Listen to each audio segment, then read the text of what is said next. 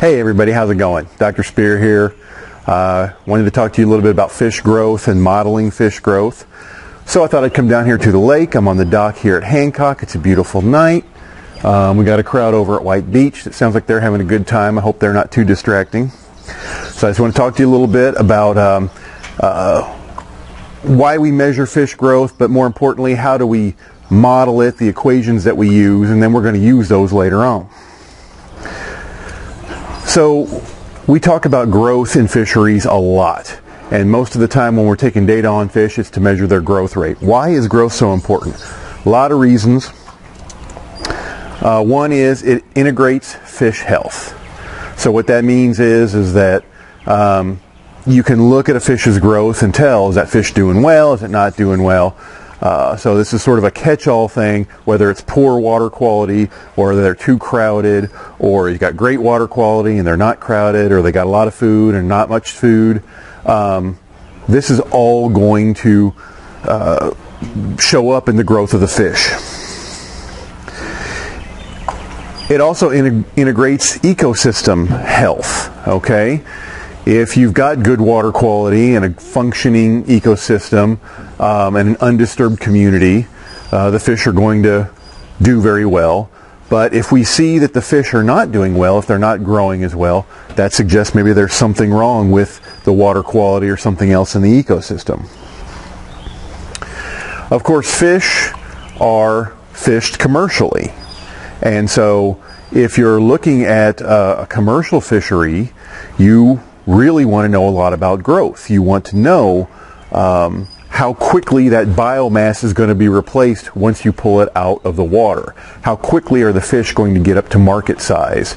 That is an important aspect of commercial yield. Of course, fish are also very popular for sport. And most people would like to catch big fish versus small fish. We don't give out trophies for the smallest fish you catch, but we do for the biggest fish you catch. And so again, understanding how the sport fish grow and looking at sport fish size, that is an important aspect. Growth is important to mortality and natality, which of course is important to the overall fish population. Bigger fish might have lower mortality because they have fewer predators. They also have more potential prey. But on the flip side, bigger fish might have higher mortality because, as I mentioned, the sport fishermen might be going after the larger fish. Same thing with natality. The size of the female is going to determine how many eggs she can carry. Larger fish, more eggs. So again, growth is important. And also, growth is important to recruitment. Recruitment's a term we use a lot in fisheries, and it has something to do with when fish enter a new stage. And so we talk about recruitment from young of the year to juvenile to adult. So when fish are born, or from larval to juvenile to adult. When fish are born, they're very different. They're very small. They're extremely vulnerable. They can't swim very well. You've got extreme mortality in those larval fish. But then if they can recruit to a larger size class, then they've got a better chance of survival. They're more interesting to us. Nobody is out there trying to harvest larval fish or catch larval fish. We also talk about recruitment to different gears.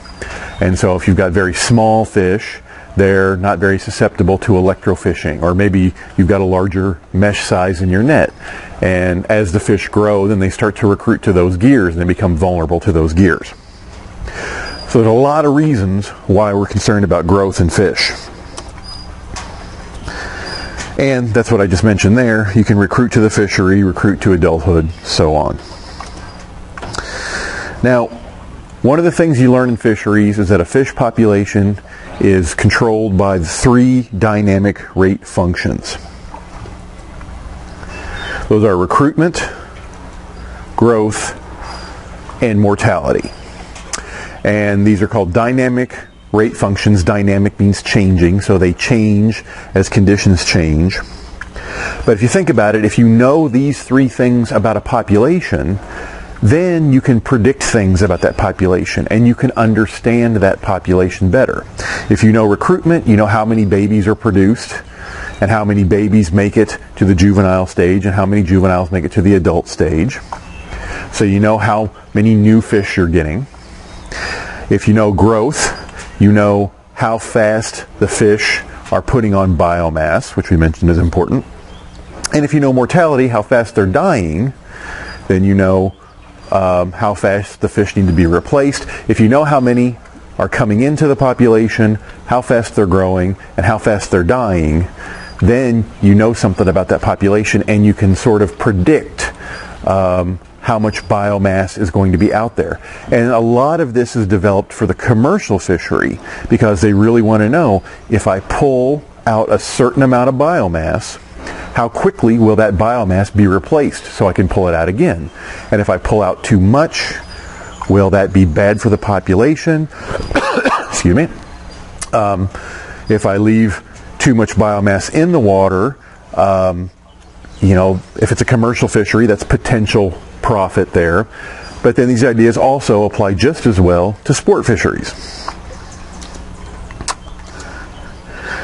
One of the things we talk about with growth, and we can talk about the physiology of fish growth all day, but one of the most important concepts of fish is that they have indeterminate growth.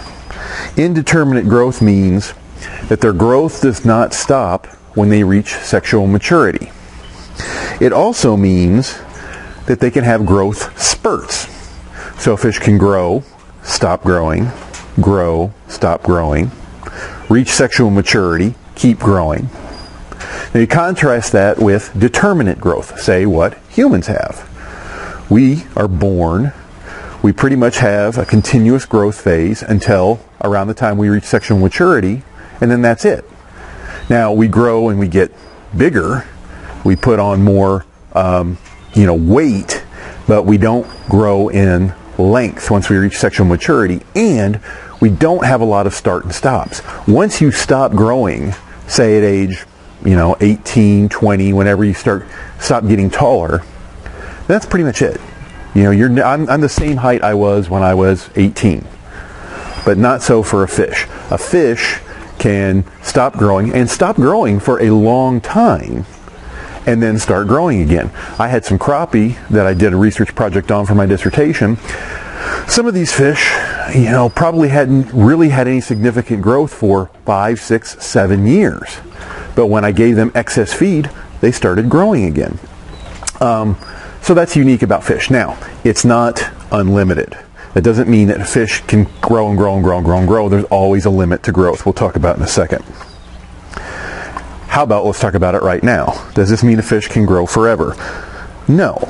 The fish is not going to grow forever. Ultimately, they're going to reach their asymptotic size depending upon what species they are and in what system they are.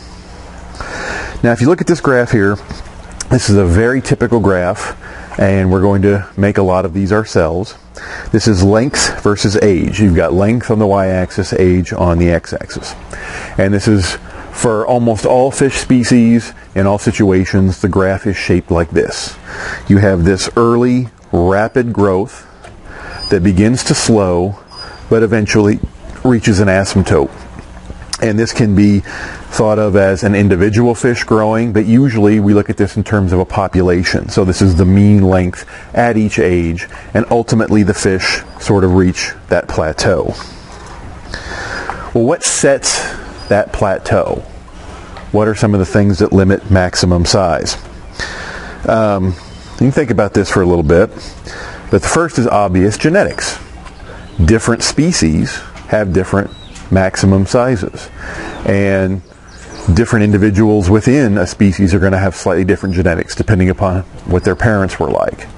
And so fish are going to have some genetic limit to their growth rate and their maximum size. Of course, I said the environment's important too, the food supply.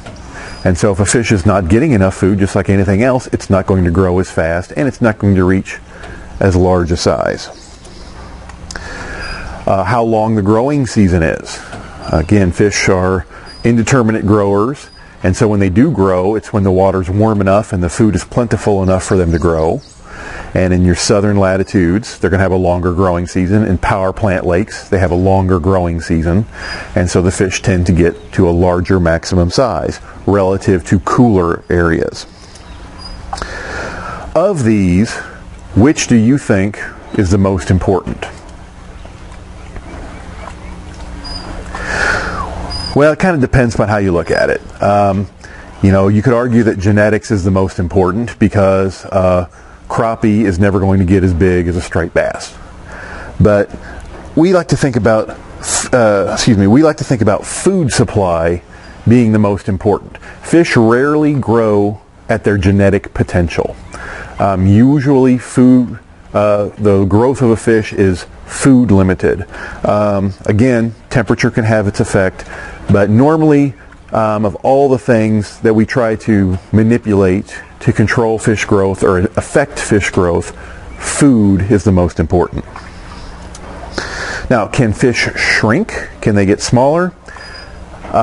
Yes, in weight, but not really in length, just like you. And so you can grow and then you can get heavier, and then you can go on a diet and exercise and you can get lighter, but you don't get taller and shorter. And so if we're talking about the length of a fish, fish don't really shrink, but they can get heavier and lighter. And that's why we take length and weight, because they are used in different ways. Okay, so let's go back to our kind of standard growth graph of fish growth and fish length at age. And we want to fit a line to these points, and we want an equation for this graph. Well, why do we want that? Why do we care about that? We can graph it, we can see what's going on. Why do we need an equation? Well, first off, we always fit an equation if we can, just because we can see how well the data are represented by a particular equation. As scientists, we're trying to understand these natural phenomena, and getting an equation to relate one thing to another is always important. But from a practical standpoint, we want an equation for this line so that we can model the population. And remember the three dynamic rate functions, growth was one of them. And if we know, if we have an equation relating length to age, then we can make predictions. We can predict how large, what size a fish is going to be at any given age. You tell me a fish's age, I can give you my best guess at how big that fish is. And so if I'm trying to predict into the future, it's nice to be able to say, okay, this fish is so large now, and in 2 years we expect it to be this large.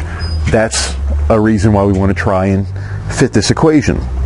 Another reason we want to get an equation is it helps us to compare different systems. And so you can sort of infer which ones are growing better, or you can infer, compare the growth patterns between different populations by looking at the equations of their growth. Again, you can just graph it and you can see this, but it's nice to have that equation. And so that's what this slide is saying here. We can compare growth between different populations, but also we can predict growth. And a lot of the modeling we do in fisheries, we need to have some idea of how fast those fish are growing. Okay, now this is not a realistic graph of fish length versus age. If this is what length versus age look like, if it was a straight line, then it would be very easy to get that equation. Y equals mx plus b. Simple, linear regression. And we wouldn't have to talk about it very long, and it would just be something that you can do simply in Excel or with a calculator. But it's not like that. It's curvilinear. It's never a straight line. You never see fish slowly increasing the same amount every year. They always have this initial burst of rapid growth which slowly slows down, but it forms a curve. Just like most things in ecology, most things in biology aren't linear, they're curvilinear. Well, this just affects how we do the math. Because while it's very easy to get the equation for a straight line, it's not as easy to get the equation for a curved line. Okay? And so one of the things that you see in fish history is that different people proposed different equations to make that fish growth line. Okay? And there's several different names, and they have different theoretical reasons for developing their equation, and they all work pretty well. But the one that's most commonly used that you see everywhere is called the VonBertalanffy growth equation. And so let's see how the VonBertalanffy growth equation looks like, or works. This is VonBertalanffy's equation, and he developed this based upon the idea of, cells growing in 3 dimensions and dividing, and he extrapolated that and came up with this equation, which does a good job of fitting a line to typical fisheries data. Like I said, there's other people who have different kinds of equations, but this is the one most people use. So what do each of these things mean? I don't know if this says it. Yes, it does say it. So L sub t is the length at time t. So this is what you're trying to predict, the length of a fish at any age. L sub infinity is the maximum length, or the asymptotic length. And so this is the maximum length that the fish reach in that population. Not necessarily their genetic maximum, but in this population of fish, this is as long as we expect them to get. K is called the growth coefficient, the Brody growth coefficient. This is just a number that is used to predict how fast the fish are growing. Now, you see E is raised to the negative K times T times minus T sub 0. E is, again, the base of the natural log. And whenever you're working with curved lines, a lot of times you're working with logarithmic transformations. And a lot of times when you're working with living things, you're using natural logs. So that's why we have base E. T, again, is the time. So whatever age you're trying to predict size at. And T sub 0 is a theoretical time when the fish was length 0. You could say, oh, okay, well, T sub 0 should be 0. They were length 0 the day they were born. Actually, that's not true. You could say that when a fish is born, or when a fish is in its egg, it already has length, so there's never a time when the fish was length 0. Don't worry about exactly what this is. This is simply a value, a theoretical value for when the fish was theoretically length 0. No fish is ever actually length 0, but this is just a theoretical value. It can take on negative values. This is not anything to sweat about what this means. The other parameters are much more important. Okay, so if we go out, collect a bunch of data, and well, excuse me, I'm getting ahead of myself. If we take that previous equation and we plug a bunch of numbers into it, we'll get a graph shaped like this. Okay, that's how the VonBertalanffy equation fits this growth curve. But in real life, we go the opposite way. We go out and we get a bunch of fish lengths at age, and then we use that data to get the coefficients for the VonBertalanffy equation. And so we try to fit a VonBertalanffy equation to our existing data. Then, if you say, what size should the fish be at age 5, I can plug it into the equation and I can give you an estimate. So like I said, the T sub 0 is not an important parameter, but the others are. K is kind of a general coefficient that tells you how fast the fish grow. Larger values of K means that the fish grow faster. Now, remember, they grow faster. Not they get to a larger length. That's length sub infinity. Okay? It's how quickly they get to that maximum length.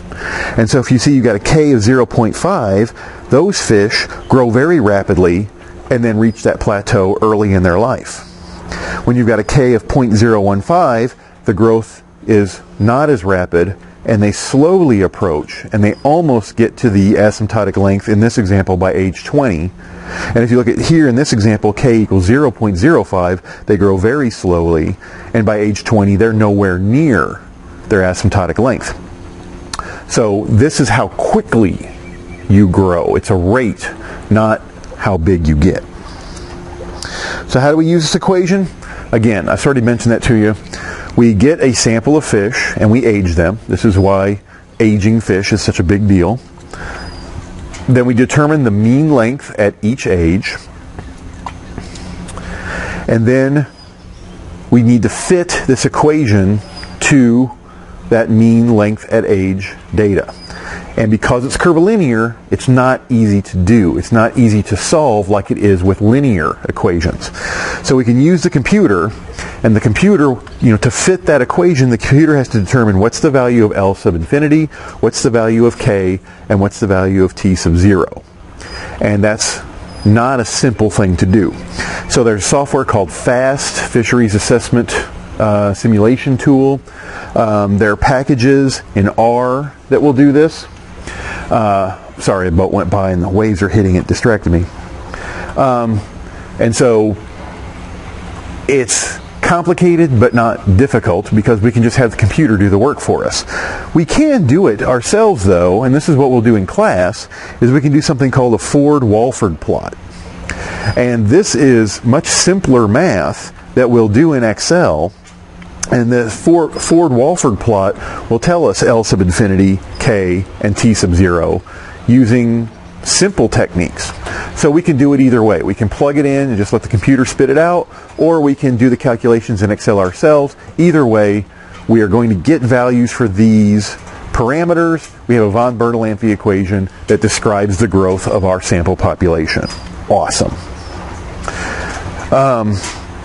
So again, it's because we're talking about curvilinear math, we're talking about calculus. It's not easy to find these values, so we need specialized methods to find them. And although I say that finding values for a straight line equation is simple and a curved line equation is difficult, really it used to be difficult. It used to be tedious math. Nowadays there are software packages, so that's to our advantage, and we can do this a lot quicker now. And consequently, I think you're seeing a lot more of these values being published in the research because everybody can do it, with the click of a mouse. Okay, so we're going to do some exercises later where we actually fit VonBertalanffy curves to existing data. Once we have that equation, then what can we do? We can model the growth. So what do we expect the population to look like in the future? Because we can plug in numbers to the equation. We can compare growth rates, the K value, among different populations to see, get an estimate of how quickly their fish are growing. And we can also compare that L sub infinity, those asymptotic lengths. We can say, look, based upon the VonBertalanffy curve, these fish probably will get larger than a different population. So that's how we use it. Okay. Now the previous equation was based upon length, but we can also modify it, and we can get a VonBertalanffy equation based upon weight, for the same reasons, if we want to model something, and it's just a very simple change to the equation, so we often do this too, so we can model length and weight. Now if you look at a graph of growth in weight for a fish, it looks different than the growth in length. You can see here we've got a similar graph as before. We've got age on the x-axis, but this time we have weight on the y-axis, and you see it's more of an S-shaped curve. So the fish don't grow very quickly in weight when they're young. Then they hit that exponential growth phase where they're putting on weight at a very rapid rate, and then again they start to plateau out and reach an asymptotic weight. So the shape's a little bit different compared to the length graph, but it's based on the same equation. We just modify the equation a little bit, and here's how. So this time, instead of L sub t, we have W sub t. Oops, excuse me, I don't have these labeled. But you see it's the exact same equation as before, but now we're predicting the weight at time t. And we have the weight sub infinity, or the asymptotic weight. And then we have the exact same parameters. I'm hoping that was a fireworks and not a gunshot. We have the exact same parameters in the parentheses that we did on the length equation, but we just take that whole thing and we cube it. And by doing this, we can get that S-shaped curve that we typically see in growth and weight. Okay, so I'm going to go ahead and stop here. I'm going to break this into a couple parts. I'm going to perhaps take cover, and then I'm going to come back in a little bit, and we're going to talk about other growth relationships and how we use those in fisheries. All right, talk to you in a second.